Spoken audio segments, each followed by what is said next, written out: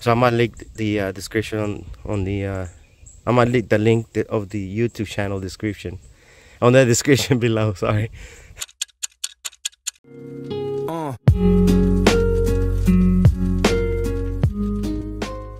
Hello everyone, Lorenzo here from RVT. This is gonna be a video on feeder for the Layens Hive. The swarm that I got probably like about a month ago. It's gonna be up there on the description on the top right. I'm not description, but top right.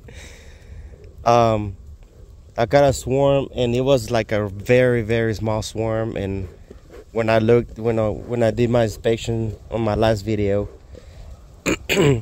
I noticed that there was no capped, no capped honey or anything like that. So, and this is my first time doing. I don't want to sound like an expert, but when I got the swarm and I transferred and everything, I noticed that they looked like they were starving to me.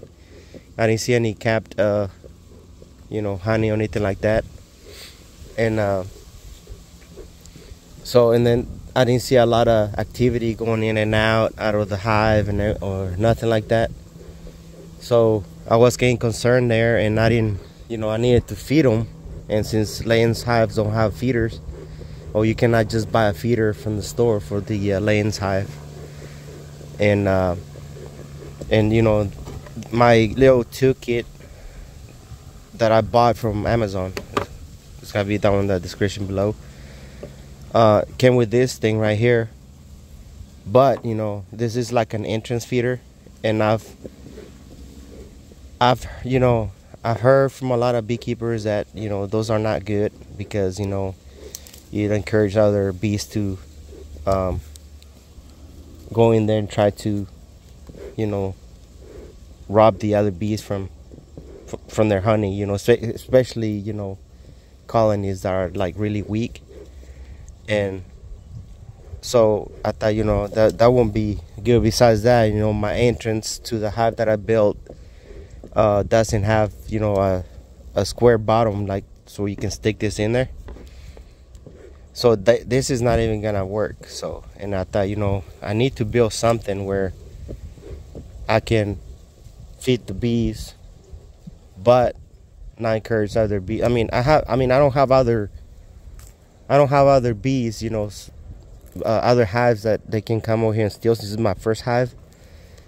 But still, I didn't want other bees around. I don't know who's got bees around me or nothing like that. So I thought, I'm just gonna build something where I can use to feed the bees.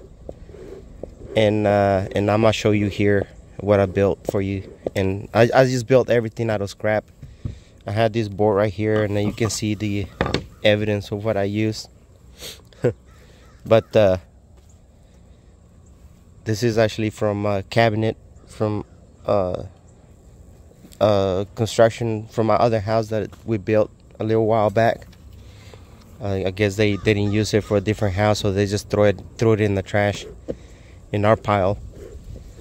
And and I looked at it, I said, you know what, this is nice piece of wood. I can probably use it somewhere in the future. So I kept it, and I had it for like maybe 5 years now. And I'm finally getting to use it. So anyways, I'm gonna go ahead and my smoke is not that big, it's I only have one hive, like I said, so I don't build it that big. But anyway, let's go ahead over there and look at what I built. Alright, so here we are, the hive. Now, what I built the first time, just to block the hive from coming out into the rest of the box, I built this cap on the outside. So I started thinking maybe I can build something that can go inside the hive, and then cut like a line strip right here where the bees can go in, and then build some kind of support on the other side, so I can put some kind of jar with the bee with sugar water mix. I also follow there's a big YouTube, he's a master beekeeper that I've been watching for a long time now. And his hives, they're like the regular Langstroth hives. They're not like this one, but I like how he explains everything, with detail about the bees and everything, and I really enjoy his channel. So I'm gonna link the description on the I'm gonna link the link of the YouTube channel description on the description below. Sorry. Anyways, his name is David Burns, and I've been watching his YouTube channel for a while now. But besides the other channels I've been watching for a long time too. But anyways, this is what I end up with right here. So I build the cap right here, and then on the bottom I build the entrance and kind of like enclosed everything in there. And then right here on this side I put like a support, so so that it supports the weight of the. This is like a 2-quart pickle jar that I had and I bought from Costco, and that's why I started using. And then I poked some holes on the bottom.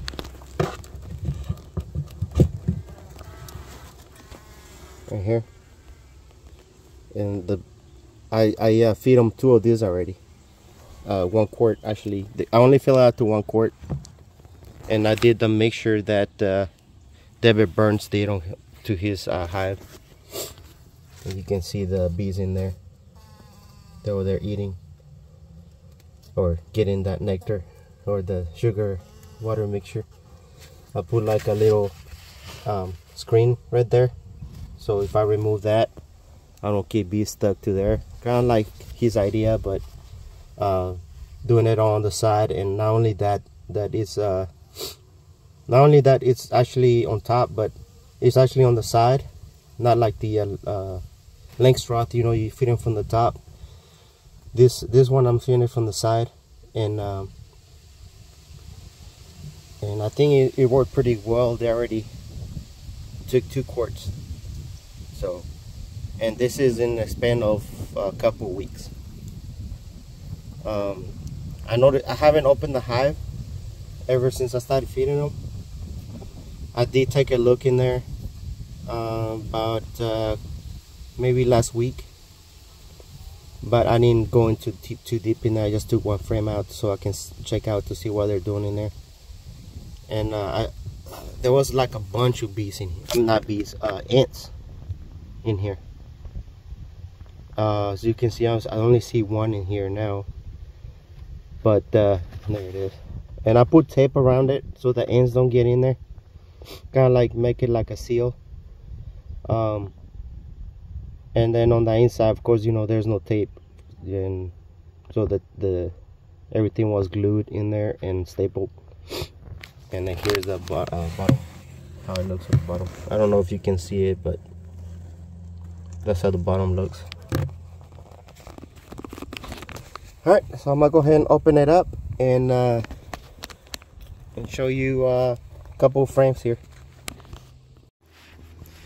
Alright, so this is how I took care of the ant problem. Put the bottle of soda there, and put like small slices of with the knife where only ants can go in there. And I haven't seen any bees flying around there either.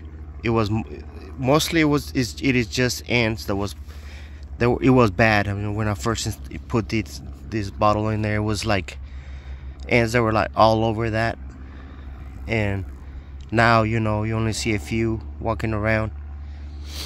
I put like a sugar water mixture with I think I put at 5.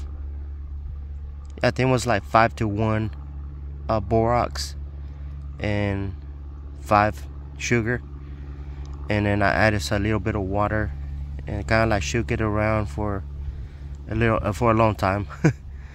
And I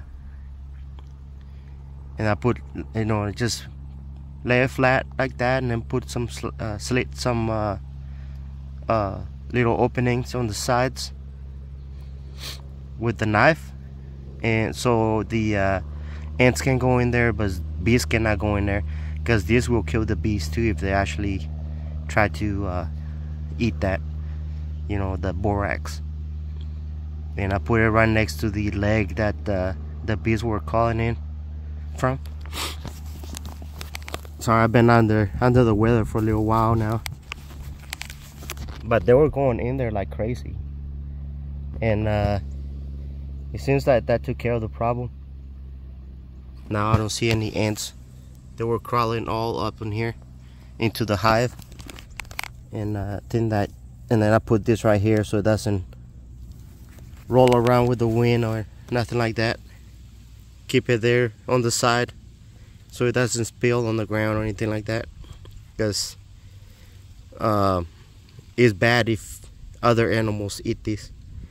I've heard that borax is, you know, deadly to bugs and mammals and stuff like that. So it's been working so far. You know, I don't have dead bees, but I do have dead ants, and really like that I don't have any ants in the hive.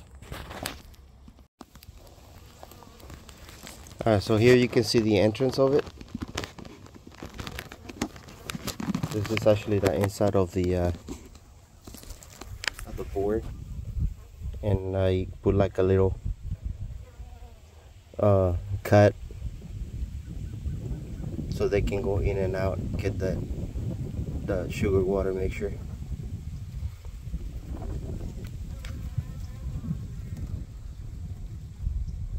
Alright, I'm gonna go ahead and check out the frames and then show you what's going on in there. I haven't looked at it, so I'm gonna see what's going on. Alright, I just opened it up, and as you can see, there's like a bunch of nectar in there. They've been this frame actually feels heavy this time, not like last time. Over here I saw some capped. Let me pull. See. Over here I actually saw a little bit of capped honey. Or alright, so it's actually the next day, and weather feels a lot better now. My camera died again yesterday, and you know, it's been so hot. Like I said before in my other videos, it's been over 100 degrees like every day for the last, I don't know, 40 something days, almost. I don't know how many days, but it's been hot, 100 degrees every day. Today it's actually overcast, and it's a lot better today. It's a little bit overcast over here, so I don't see a lot of bees going in and out. But anyways, I was talking about the frames over here. They actually feel heavier. It feels like they've been taking the sugar water mixture and storing it, and so actually, you know, most of them, they were pretty good. And then I did some brood, cat brood over here on the frame that the queen usually hangs out, which is the one right in the middle. And well, kind of like in the middle, since there's 6 frames here. But anyways, she usually hangs out on this frame right here, and she was in there, and I thought I showed it to you, the queen, but then I didn't realize that my camera was dead already. You know, I get a warning message saying that my camera is too hot, so it just shuts off by itself. But anyways, but yeah, I mean, it's been pretty successful with this little experiment that I did here, and I'm glad that I did it, because they weren't looking so good, and I felt that they needed some you know, some food, you know, because it's been hot out here, and these bees, you know, there's a drought, and these bees, you know, they're not strong enough to actually, you know, go out there. And I mean, I'm not a bee expert, but I felt that that they were starving, and I felt that I needed to do something about it. And this is what I did. This is my only hive that I have, so I'm gonna try to. I tried that, you know, I need to save them, and hopefully they'll make it through winter. But we'll see. I heard that we're gonna have a really bad one since it's been so hot out here this year, but I hope it's not as bad that we had like a couple years ago, the big freeze and power shutting down and all that stuff. And we were living in the RV during that time. It was pretty bad, but we had to move to a hotel, but that's a different story. Anyways, I hope you liked this video, and if you please, you know, subscribe to my channel. If you want to see a sneak peek of my a sneak peek on my YouTube channel, make sure you check me out on my Instagram. And like I said, make sure you also like and subscribe to my channel, and I would really appreciate that. You know, I'm trying to get to 1,000 subscribers, and if you hit that subscribe button, I would greatly appreciate it. And that's it for this video. So thank you for watching, and have an awesome rest of the summer. Hopefully I will make another video before then. Have a great day or whatever you have or night.